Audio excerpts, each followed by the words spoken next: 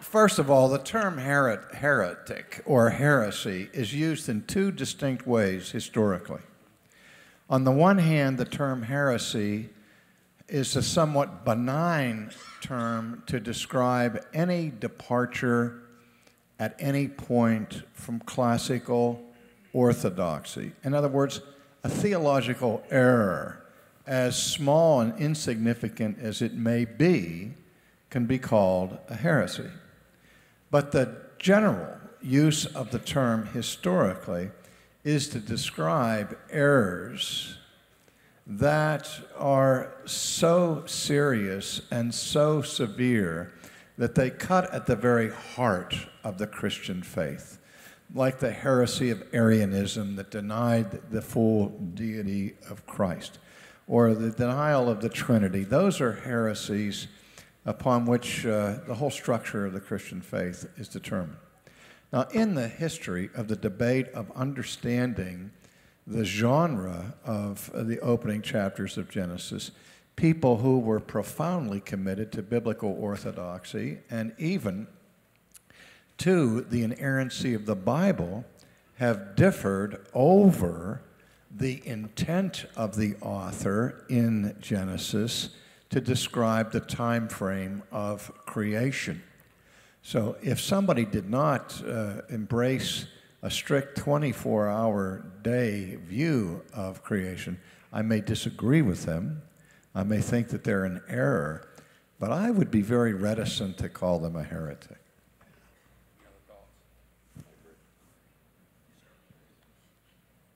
Ladies first.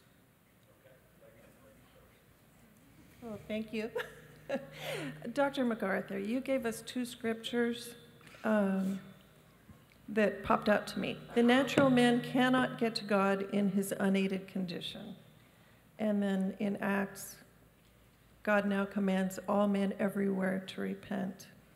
So does that mean God would help everyone to repent since he commands it?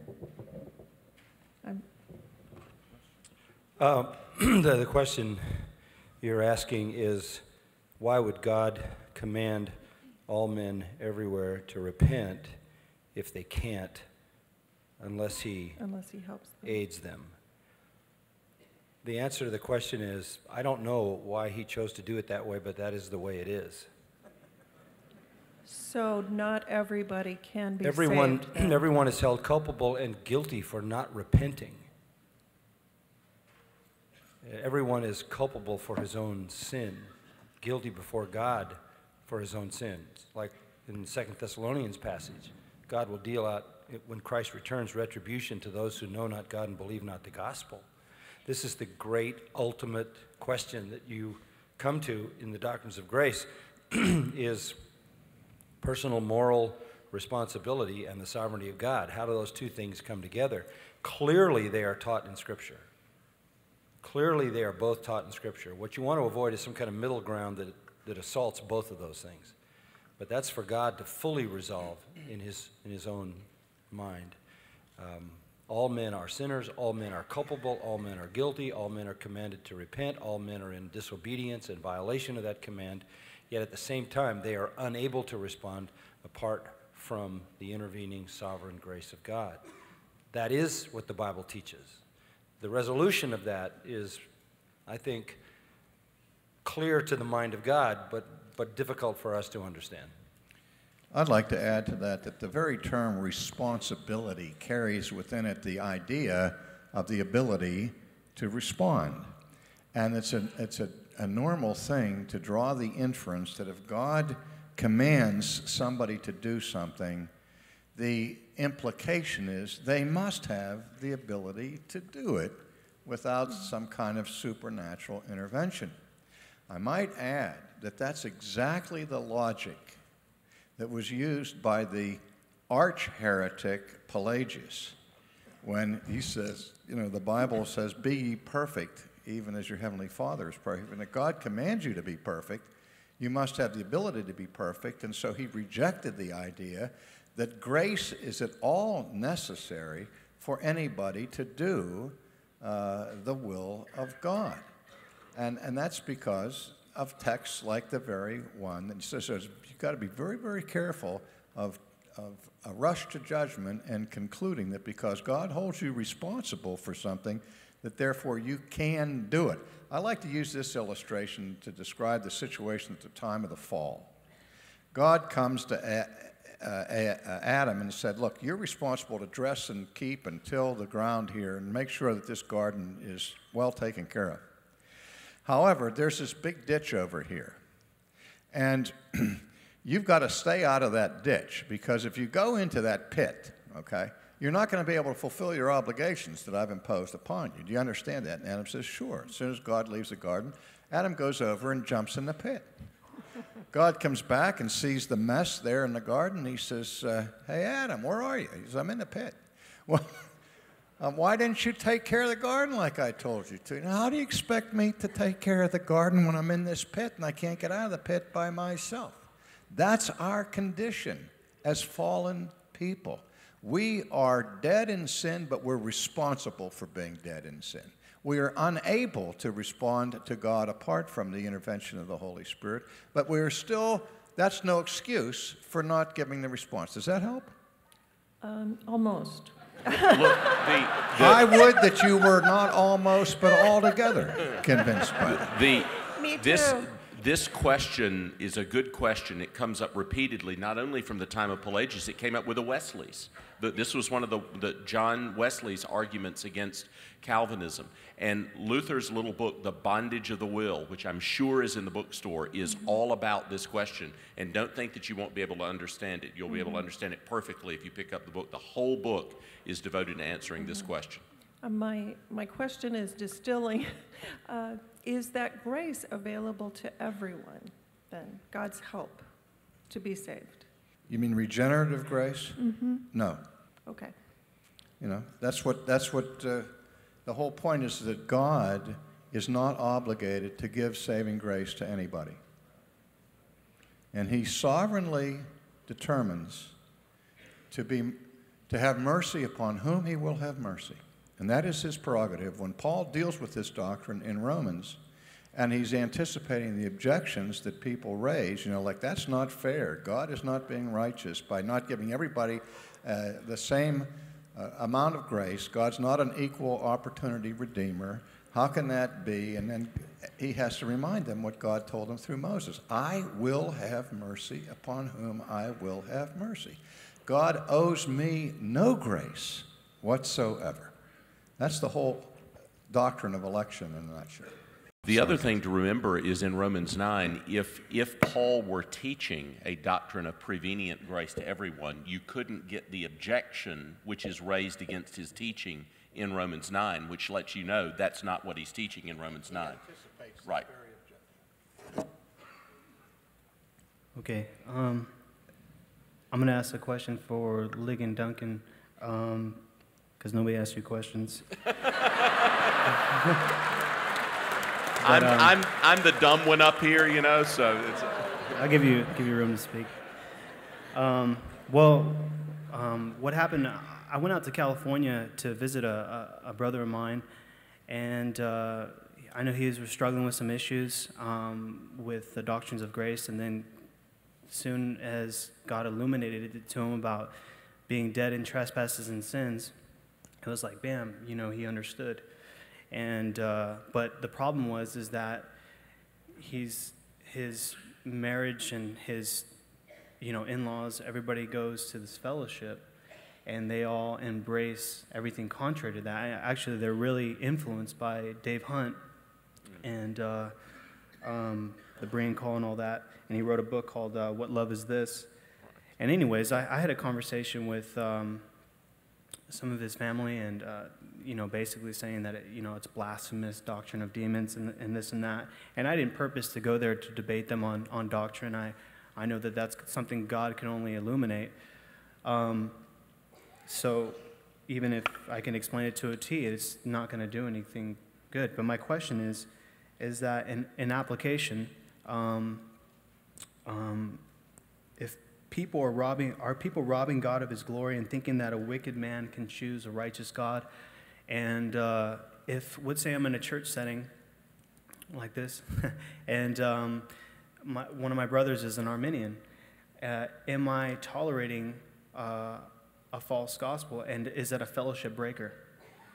You know, is that something, not to say that I would, you know, bash him because he doesn't believe the doctrines of grace, but that it potentially leads people astray into thinking that they can choose God, they can do this and go these steps, and they, you know, say the sinner's prayer and this and that.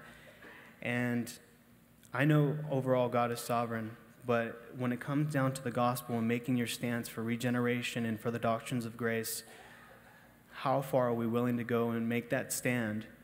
And where should our stance be when it comes to people preaching a false gospel? Should we tolerate it? And I'm trying to understand as far as how to make this application within even the body of believers. And, you know, because, you know, we should fellowship, we should be a body, but I just need a little bit of clarity on that, and for my friend as well. Yeah, it's a complex question. I will say this, I think John and RC and I are all in the same situation with regard to our local fellowships. If you heard John answer the question last night about a church statement of faith and saying, you didn't have something that everybody had to say that they believe, but you had a statement where you said, this is what we teach.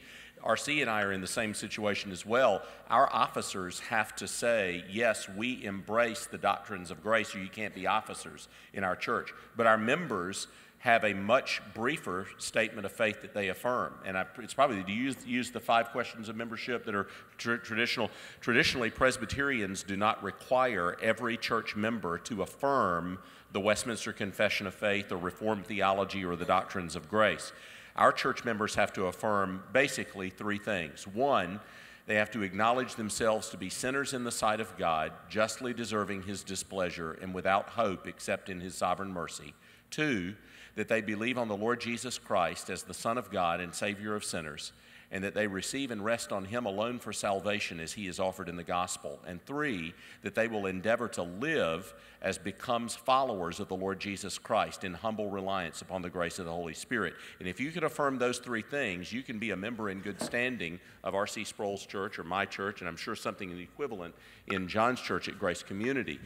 But if a person is going to come in and agitate against the teaching of the church, which we're upfront about, is going to be in accord, just like John has what we teach, we are upfront about the Westminster Confession of Faith, is what's going to be taught, then obviously that person is going to be disturbing the purity and peace of the church. And so the 5th vow is, do you submit yourself to the government and discipline of the church and promise to strive for its purity and peace? So if you had someone in our midst that was agitating against the doctrines of grace, they'd be breaking the peace of the church.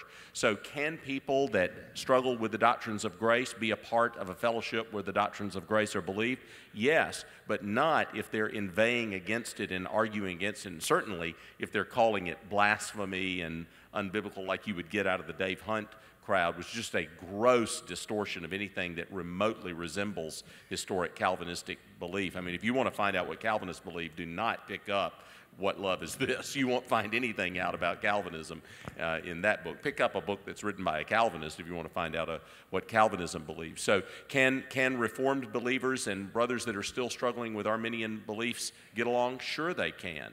And how should Reformed believers relate to their Arminian brothers? We ought to show the fruits of the Spirit. We ought to adorn our doctrine with a life of service and love and grace, and we ought to seek to serve those brothers and sisters in humility. But should we equivocate on our doctrinal beliefs? Absolutely not. We ought to be crystal clear, grace and truth together in the way that we relate to others. I'd have to say, too, that historically, that the debate between Reformed theology and Arminianism has always been understood, at least by the Reformed group, as an intramural debate among genuine Christians. It's not a debate over which you break fellowship. However, you get extreme forms of Arminianism, which may even reflect the logical consistency, where you get to open theism, where there your historic Orthodox doctrine of God is clearly under attack. I would say that open theism is a grounds for breaking fellowship, but it's not your garden variety Arminianism. Thank you. My question is on Romans 10:9 that says, if you confess that Jesus is Lord, then you'll be saved. And since Lord has to do with complete sovereignty, I was wondering if you thought that an Arminian could be saved.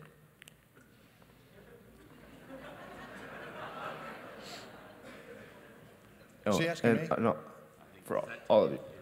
And also, I would say yes.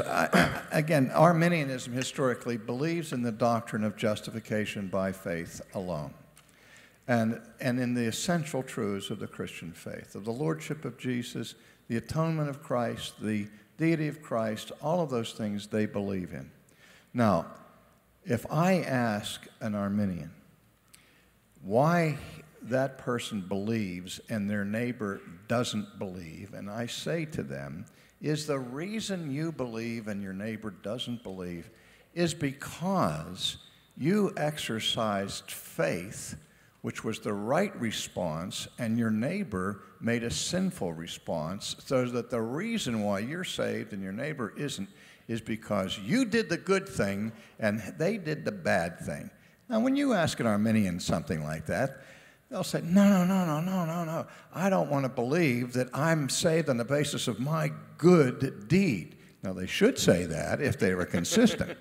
But there is a happy inconsistency built into Arminianism by which I believe the Arminian can and in most cases will be saved. When I was saved as a Christian, I was saved on the basis of faith alone. I had never heard of the doctrine of justification by faith alone. I couldn't have articulated the doctrine of justification by faith alone, but in reality, I was trusting in Christ and in Christ alone for my salvation. And so you have to understand that not everybody who is in a genuine saving relationship to Christ has a correct theological understanding of how they got there or what it involves to keep them in there. So, yeah, of course Arminians can be saved. And I would just add to that, to believe in the fact of the Lordship of Christ, not necessarily understanding the extent of it. I think even, I don't think there is a person, or rarely would be a person, who was saved at the point of their salvation, fully understood the extent of the Lordship of Christ. So you understand the fact of it, the reality of it, that he is above every name. Just exactly how far above every name comes when you begin to understand the fullness of that. There are noble reasons why people reject Reformed theology. The Arminian, in many cases, really believes that the doctrine of election as we teach it casts a shadow on the righteousness of God. They are convinced that it makes God look unjust and unfair. And they are, in their mind, fighting for the angels to defend the integrity of God against this awful view of his sovereign grace. Another thing that they often want to defend is the reality of human freedom. Often the doctrine of human freedom they're trying to defend is a secular one. They don't know that. And so their motives, their intents, may be altogether godly. That's why this debate has to be carried out in a spirit of mutual trust and patience between the parties that are engaged in it. okay, and I had another one. Good morning. First, I just wanted to say praise the Lord for edifying us with your presence here this weekend. You're blessed to be a blessing to us. My two-part question is for Dr. Sproul, and it has to do with classical apologetics. I was very blessed by reading the book you co-authored with Gerstner and Lindsley on this topic, but often find myself alone in embracing the classical view. I was wondering if you could name any rising stars in the Reformed world who are carrying the torch for classical apologetics.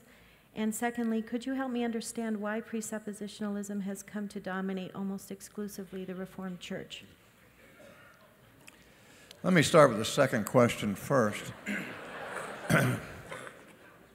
I think, I've asked that question myself. How could an approach to apologetics, which I believe is inherently defective and represents a significant departure from classical Reformed thought, have such an overwhelmingly sweeping impact in the Reformed community? it's almost totally restricted to that community. One of the problems with presuppositionalism is it has never shown its ability to cross the street into other communities. But within Reform circles, it's clear in a way the majority report. And the classical view held by not just by Calvin, but by Warfield, Hodge, Thornwell, and all the rest of the historic theologians of Calvinism, is held in suspicion. You know that, okay? So how in the world did it come to have such an impact? Well, I think that the major voice for even presuppositional apologetics in America was Cornelius Van Til, who was a wonderful, godly man and a brilliant scholar. And he took this Dutch approach from Kuyper and so on to apologetics. And at the time, the bastion of education for Reformed theology was Westminster Seminary. And so the students out of Westminster Seminary became the dominant influence in Reformed circles in America, and they carried their Van Tilianism with them. There's another reason, and that is that, I hate to say this, but I'm going to, that presuppositionalism is an easy approach to apologetics. You never have to do your homework. You're telling the unbeliever, well, you have the wrong presuppositions. If you want to come to the conviction that God exists, you have to start with the conviction that God exists. So it's really anti-apologetics. And Gerstner said it was the death of apologetics. It is the death of apologetics. No apologetic there, unless it's a very cryptic, hidden kind of ontological argument the way Greg Bahnsen would present it. Greg presented it, I think, gave it the most credible defense of anybody who's done it. Now, you want rising stars in the Reformed community that are not presuppositional but are classical. There are people like Ligon Duncan. Huh? And other young men who have adopted this view would include me. I already know that. I'm not as old as Gerstner. Does that help? Yes, thank you. Okay, my question's about double predestination. So first, I would want Dr. Sproul to define it, and then I want Dr. MacArthur to state his view on it, and with scriptural support, and then if either of you disagree with him, I want you to state your view with scriptural support. Wait a minute. Is that all? Yeah, that's all. Okay.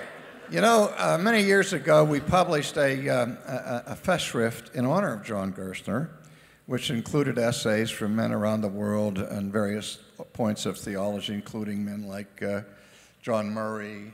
John Murray's last essay, by the way, was in that festschrift. And I wrote the article there on double predestination. And so let me give you my quick definition of double predestination. Double predestination, historically, teaches that in God's sovereign predestinating work, it has two sides to it: election and reprobation. So double predestination initially rejects universalism. It teaches that God, in his sovereign grace, saves his elect. And those who are not numbered on the elect are numbered among the reprobate, those who are not saved. So if you believe in divine election and you believe in predestination, the Lutherans, to the contrary, unless you're a universalist, you have to believe in double predestination, that it has two sides. Not everybody is elect, and the non-elect are distinguished from the elect, okay?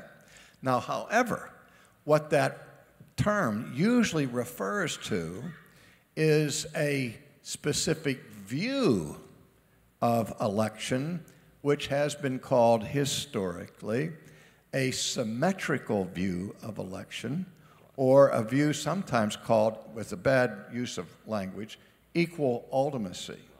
And the idea of the symmetrical view of election is this, that in the case of the elect, God intervenes in their lives and creates faith in their hearts through the supernatural power of regeneration activated by God the Holy Spirit.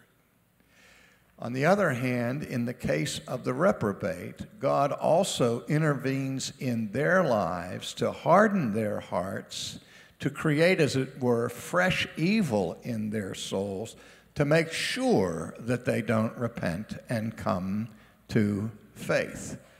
Now, that view of equal ultimacy, or what we would call a positive view, where God positively intervenes in the life of the elect and positively intervenes in the life of the reprobate, is abhorrent to Orthodox Calvinism. That is not what Reformed theology historically teaches in terms of double predestination. Rather, predestination is asymmetrical. It is positive-negative. God positively intervenes in the life of the elect and gives them mercy that they don't deserve, and he leaves the rest of corrupt mankind to their own devices. He does not coerce them to unbelief. So that one group gets grace, the other group gets justice. Nobody receives injustice. Okay? Now that's what we mean by double predestination in a nutshell. Now you'll have to see whether John agrees with that. Oh, I agree with that. That's one of the reasons that you have to define your terms, because that's one of the reasons that we are criticized, because people make assumptions about what you might mean by double predestination. Jude opens up by saying there were certain men who have crept into the church who were long before ordained unto condemnation, before they ever showed up in this world. There was a divine ordination to condemnation.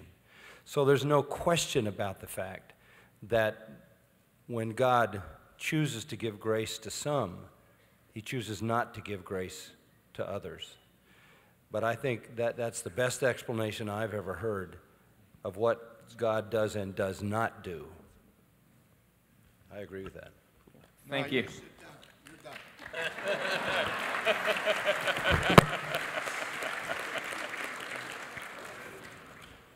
My question is for Mr. MacArthur. We were discussing this after the last R.C. Sproul's talk last night. We kind of came to a conclusion, but it was kind of sketchy. I want to know what you thought about it. Yesterday you said that it's part of God's eternal nature to be angry at evil and sin. Did I understand that right? I'm not sure I heard you very clearly. It was part of God's eternal nature to be angry with evil and sin. Would that be an accurate representation of your position? Sure. Okay. Sure. Then I came to the question of what would God be angry at before the creation of angels and the world that would be sort of a manifestation of the evil. But in asking that, I assumed a timeline for God. But then I found when I removed the timeline for God, it became basically impossible to say anything meaningful. So what do you think? I think this is a philosophical question here. What are you looking at me for, John? I mean, Well, you're asking me, was God angry when there was nothing to be angry about? Well, when you say, no, I guess not. in God's foreknowledge, it is eternal. God knows from all eternity of the coming futurition of the manifestation of true evil. He's angry about that from all eternity. But when you say he's angry about coming evil, that assumes he's within a timeline. No, it doesn't. No, it assumes he's not within a timeline. This is from the perspective of eternity, okay? Now, if you want to try to understand God in a supertemporal way, be my guest. Many people have attempted that, but it's really a fool's errand, because there's no way that you can think apart from the categories of time and space. Well, that's kind of the conclusion that we came to, was some things you can't understand or communicate. But it was sort of a letdown, God becomes a sort of big mystery, Maybe help you a little bit. Christ was the Lamb slain from before the foundation of the world. So, in eternity past, in which there was no time, in the eternal presence, the cross was already predetermined. The solution to sin was predetermined before there was any. So, in the mind of God, all of that existed as reality. Does that help? It's just that you can't really escape sort of a time when you speak about God in that way. Like pre means before, and before implies time. And then we found that when you remove time from the question, when you try to speak of God as always present or whatever, it became basically impossible to say anything really meaningful. Why does that follow? Well, like we tried saying, for example... Just a minute. If you tried to say something meaningful and couldn't, does that mean that it's not possible to say something meaningful? Because you guys couldn't do it in 15 minutes last night. Well... Well... It seems to me that you're speaking meaningfully about the question right now. But you can't... Well... All that John was saying is that God is what he is eternally. Do you have a problem with that? No, I don't. I don't have any problem with that. Okay. And I don't want to take too much time up for the other people's questions. But look, in classic Christian systematic theologies, the discussion of the relationship between God's attributes and his eternality and temporal sin is discussed regularly. So, for instance, I'm sure you have Shedd's Dogmatic Theology in the bookstore. Shedd has a discussion of how you relate language in the Bible that reflects the activity of God's attributes in a specific situation, language like wrath and anger, to eternal attributes of God that are always there. And I really do think that material will help you in wrestling with this question. It's not just that. It's not just anger. What about compassion? On whom did Yeah. God have compassion? Yeah. Or anything. Yeah. There's nobody to have compassion for. But God always had all those attributes fully functioning, and they attached to creation when creation was brought into existence. Okay, thank you. Okay.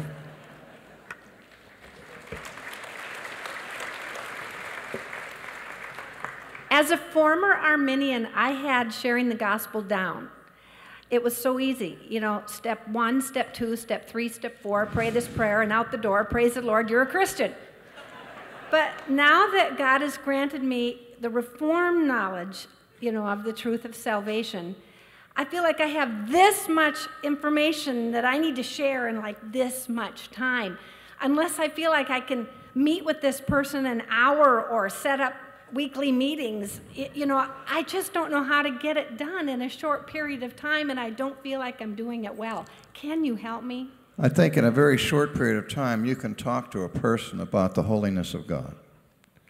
And if that God is holy and they are not, that they have a serious problem. Okay. And we say, okay, how do you expect as an unholy person to stand before a holy God on the last day? You are manifestly unprepared and unequipped. And obviously what you need and I need is a Savior. Now, how long does it take to say that? Not very long. I don't think that you have to explain all of the complicated dimensions of predestination and all the rest when you are communicating the essence of the gospel to somebody. In the early church, there was a method, and if you look at it in the book of Acts, you'll see the presence of what is called the kerygma, the proclamation.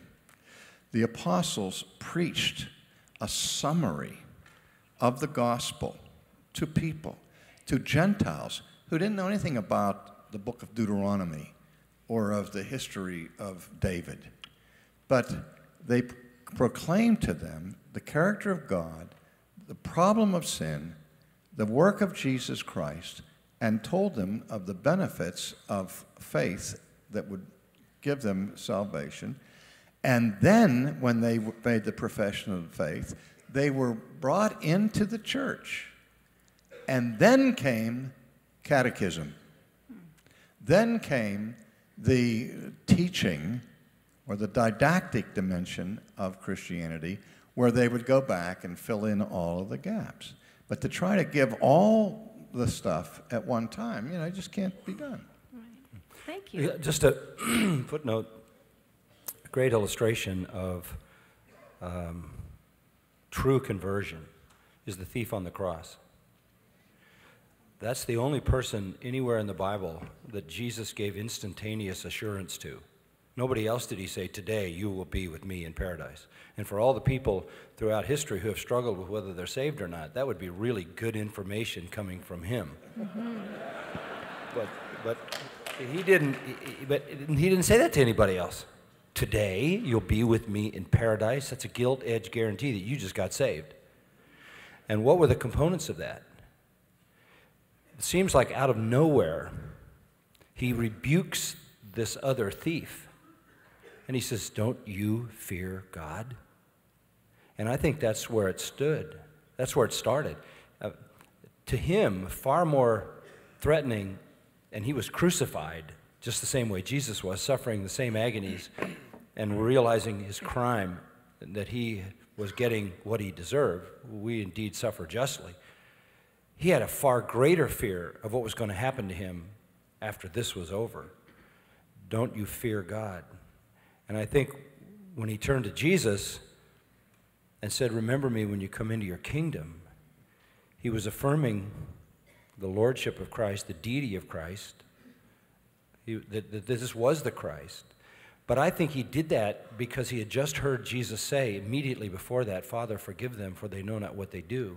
And he realized that if there was forgiveness for the people that did this to him, and he had been one of them, Matthew and Mark both tell us that he was also insulting Jesus, that this is something he desperately needed. So you have an awareness of divine judgment, the tribunal of God. You have an awareness of the availability of forgiveness. You have a penitent heart. You have a belief that Christ was the true king. And when he said, remember me when you enter into your kingdom, nobody survived crucifixion. So he knew Christ would triumph over death. There was an awful lot of theology swirling around in that guy's head. Wow. And whatever it was, he even knew there was a coming kingdom, and he wanted to be a part of it. All the elements were there in some ways with very limited information. By the way, he probably heard the conversation because he was coming to the hill the same time Jesus was about cry for yourselves and what's coming on you. So an awareness of judgment, a fear of God, a recognition of one's sinfulness, and then an embracing of the reality that in Christ there is hope in the kingdom. And then you add, of course, the reality of the cross, which was unfolding to him. And I think that's exactly right. That's where you go with the sinner. I've said this so many times to people who ask me what I do. I tell people God will forgive all their sins. Would you be interested? That is the issue. So I think you start at that point, not necessarily trying to defend everything. You want to find out whether there's somebody under the weight of the convicting work of the Holy Spirit who convicts the world of sin, righteousness, and judgment. Right. And so when you go to the sin issue, immediately it reveals whether that convicting work is going on. You can help that if it's not going on, but that's the place you're going to have to get to. Great. Thank you so much.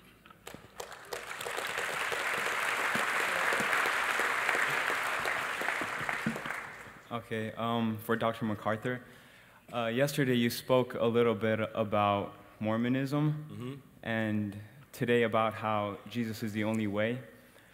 At my school and places, I encountered these people, and yeah, we disagree, but they say we basically believe, we believe in Jesus too, and we believe he died on the cross.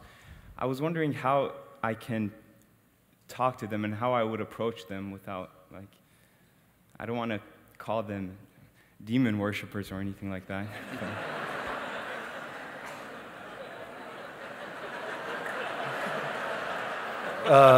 You may get to that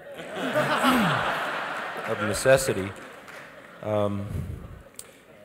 Just to talk about Mormonism for a moment, because we all confront this. I've had a couple of personal private meetings with the Theological Brain Trust of BYU, who came down, spent hours and hours with me. Robert Millett, I don't know that name, who writes most of their stuff on theology. And we have talked through all of these issues. Here's the problem. They are polytheists. They have millions of gods, just millions of them and more all the time. Every time Mormons have a baby, they potentiate another god. So this is anything but Christian in its view of God. They have a Christ who is another Jesus. And another Jesus is a way to preach another Jesus and you get cursed. 2 John. Have nothing to do with them or become a partaker of their evil deeds. But what they said to me was, we love Jesus. In fact, they said, we love Jesus so much, and we want our young people at BYU to love Jesus, and so we've had our students in some of the classes read the gospel according to Jesus that you wrote to help them to love Jesus more. Well, I went into panic. What did I leave out?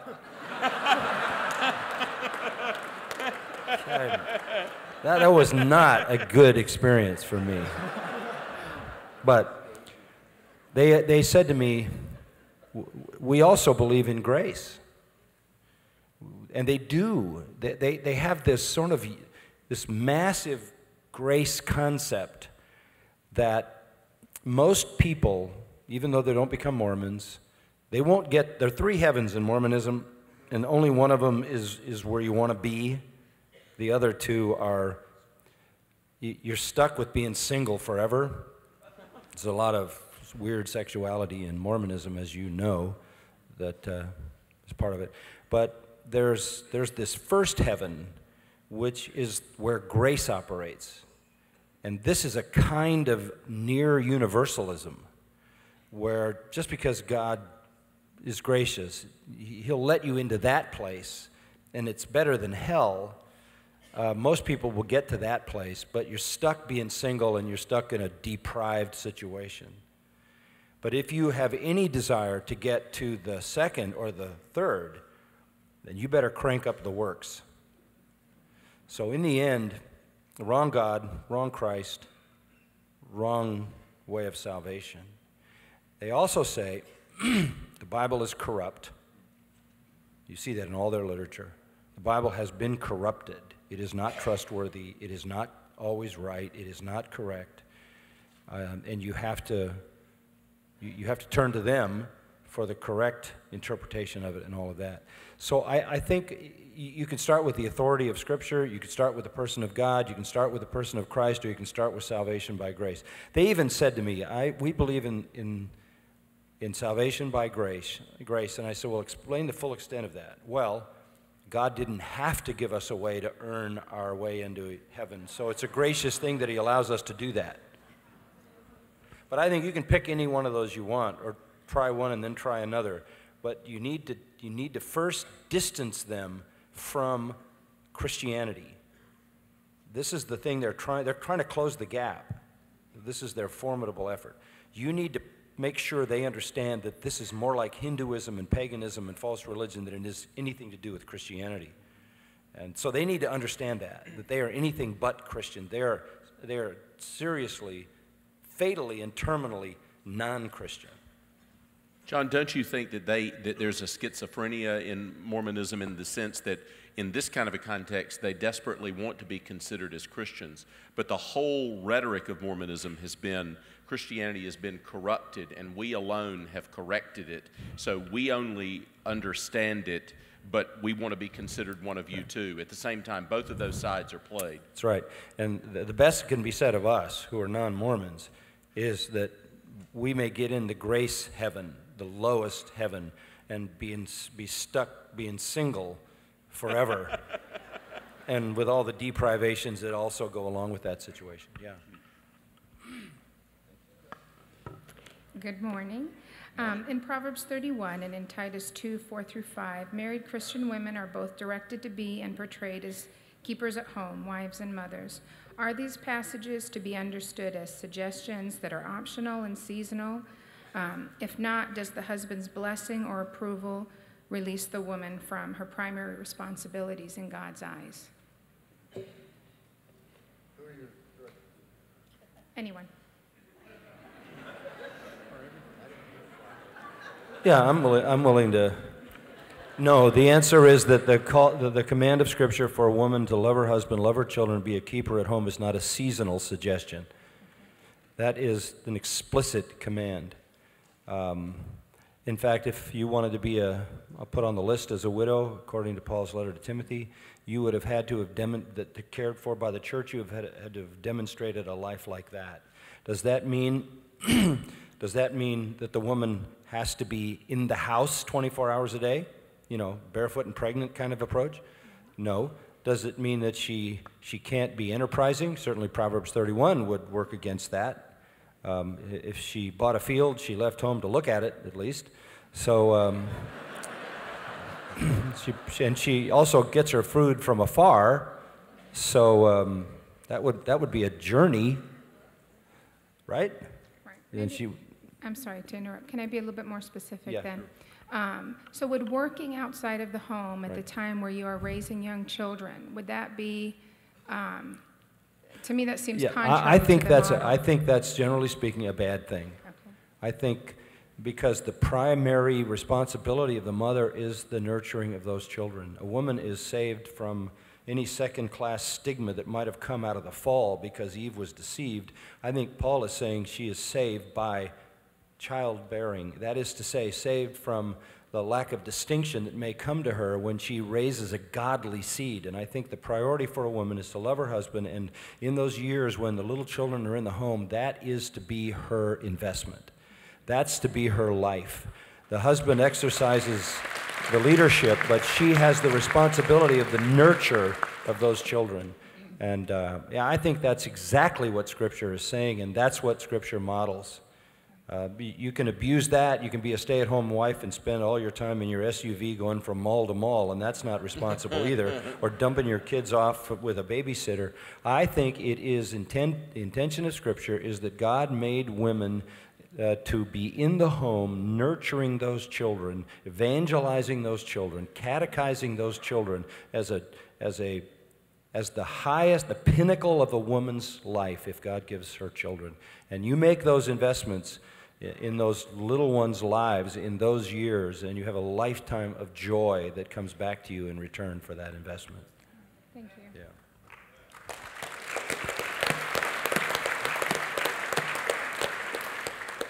By the way, we have a tape series at Grace 2, and I mentioned this on the Fulfilled Family that deals with that issue rather extensively. If anybody would be interested, get that from our ministry. It is a privilege to be here, and I just want to thank you, you all for your ministry. It's been a tremendous blessing. My question is for Dr. Sproul regarding. I recently heard a popular radio host claim that limited atonement is unbiblical, and he cited 1 Timothy 4:10. And I know that's not right to say that just because it says that limited atonement is not true. But I don't know. How would you respond to that? I think that there's a lot of misconceptions out there about what the doctrine of limited atonement, or what we call definite atonement, means. I've heard it expressed or explained this way, that the death of Christ is sufficient for all, but efficient only for some, namely the elect. Or to put it another way, it's efficient only for those who put their trust in them. Well, every Arminian believes that, and every Reformer believes that. So I don't think that's what the issue is. I think the basic question of limited atonement is really a simple one, but the issue seems to get obscured in all of these debates. The question has to do with the Father's intent in sending Jesus into the world to die on the cross as the Redeemer of his people. Was God's intention from all eternity to make salvation possible for everybody, but certain for no one? Or was God's purpose in eternity and in the covenant of redemption, in the Godhead, did God send Christ in the world to effect salvation for those for whom God intended salvation? I think that's a no-brainer. God knew from all eternity who was going to believe and who wasn't going to believe, and he sent a Savior to save those who would believe. So that the atonement was limited to those who would believe, always, that is, in terms of God's purpose. Limited, see, the argument against limited atonement seems like, well, in the Reformed view, God really isn't kind enough. He's not gracious enough. He's not doing enough. He's not making salvation possible for everybody. If all the atonement did was to make salvation hypothetically possible for people who, in their death, in their state of corruption, spiritual death, who would come to Jesus, where Jesus says they can't anyway, I would have no confidence that anybody would be saved. But I think that the purpose of the atonement was to save the elect. What the purpose of the atonement was for Jesus to lay down his life for his sheep. And in one sense, it was for the world, not just for Israel, but for people from every tribe and tongue and nation.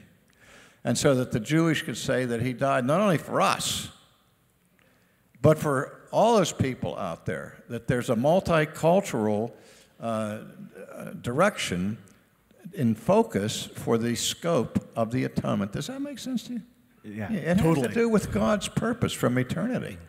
Just a footnote, too, on the verse you're asking, which, for 1 Timothy 4:10, God is the Savior of all men, especially those who believe. That is not a good verse to prove Arminianism, because if God is, in fact, the Savior of all men, then you've got universalism, and you can't explain the rest of the verse, especially of those that believe. What does that mean? So the way to understand that, I think, the best way to understand that verse is God is the Savior of all men in some sense. In what sense? Well, he's not the spiritual, eternal Savior of all men, because not all men are spiritually, eternally saved. I think it is just manifestly indicating to us that God by nature is a Savior, and that he has manifested that desire to save by not giving the sinner what the sinner deserves the moment the sinner deserves it. In other words, you could put common grace into that. You can put the rain falls on the just and the unjust in that.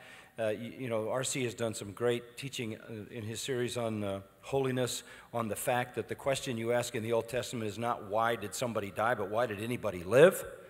So God is by nature a Savior. And by looking at the forbearance of God, Paul says in Romans 2, we should be led to repentance because we understand God is a Savior. He is proving it because sinners live, and they smell the coffee, and they kiss their wives, and they have a baby, and they see a sunset. It is God says to Adam, in the day you eat, you'll die, and he lives to be 900 plus. What is that? It's the nature of God. It is a true expression of God's nature to be a Savior. He puts it on display temporally and physically, but especially is he the Savior of those who believe eternally and spiritually. And that's the way to see the distinction there that Melista, the little adverb, makes. Okay? Thank you very much.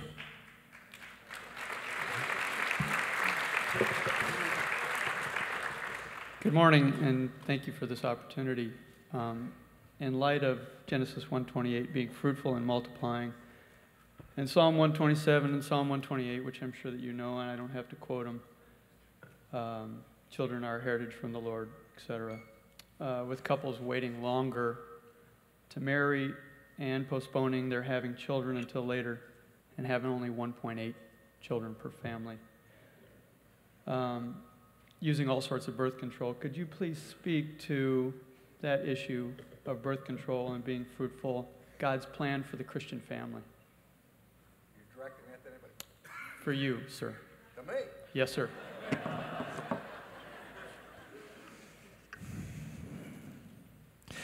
There's a lot of controversy about that in the creation mandate to be fruitful and multiply and to dress and till and keep the earth and everything. That does not preclude the opportunity for, in the subduing of the earth, to come up with medicinal cures to diseases.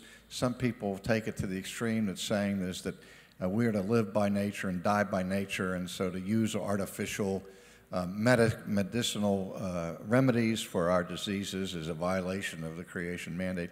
No. And so people say no, and so in response to that they say contraceptive is a legitimate form of treating us from the potential ills of overpopulation and everything, and so that we ought to be able to use them. The Roman Catholic Church, on the other hand, has taken a very grim view and narrow view about contraceptive, and we disagree with it because they say the only legitimate use of sexual intercourse in marriage is with the view to the propagation of children. I don't agree with that. Luther didn't agree with that. Calvin didn't agree with that. And therefore, then we jump to the conclusion that therefore it's okay to use artificial means of contraception. Now, there are many different kinds of contraceptive devices, many today of which are frankly abortive. I don't think there's any question in my mind at all about the evil of using such things. But you're asking now about legitimate forms, and not abortion, but actually anti-conception devices, right? Yes, sir. Now, I don't die on this hill, and I don't,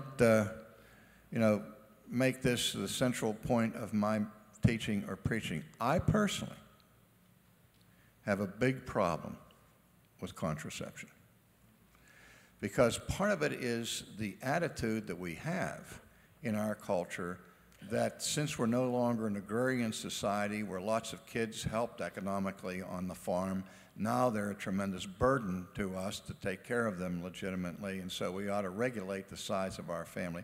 That's a value that I hear coming out of the secular world. I don't find it in the Bible. In the Bible, a large family is seen as a tremendous blessing from God. And the more arrows you have in your quiver, the better is the blessing. And I don't know anything in history that has changed that value judgment that God has placed upon the family. Now, I'm in a minority on that, and I may even be in a minority up here before you this morning, but I've never been comfortable with artificial birth control. Yeah, I think I would just add one very quick thing to that.